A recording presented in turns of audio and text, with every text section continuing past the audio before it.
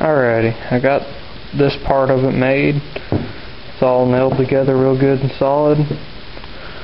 I'm about to put this piece on here, but I might decide to drill some holes in it first, so I'm going to mark it. I'm going to put some tube in there. After I get done, I'm going to paint all of it all black. It'll just look right. I think it'll look right. I'm getting ready to take it to my car and see if it'll fit right. Alright, as you can see, there's plenty of room back here. The other box that I made fit just a little better. It was right against this, but I don't want it ripping it up, you know. So I made it at an angle. I think it'll look good. Plus it'll give me this much room for when I put those tubes inside though. And it'll make them vibrate just right in there.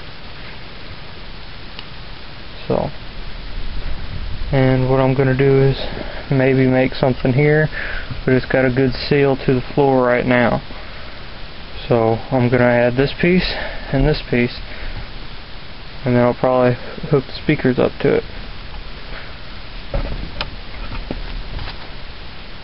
Alright, I just threw the speaker in there right now.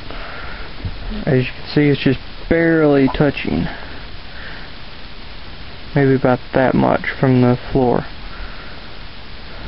Well, at least it's not touching the speakers here, and the magnets won't get to each other. I made this just a little wider than my other box, and this is the way they're going to be sitting. The terminals in the back, so I can hook them underneath. I'll probably just run the wires underneath it, underneath the back seat too, and it'll give me plenty of room to run that tube right here. So that's what I have in mind.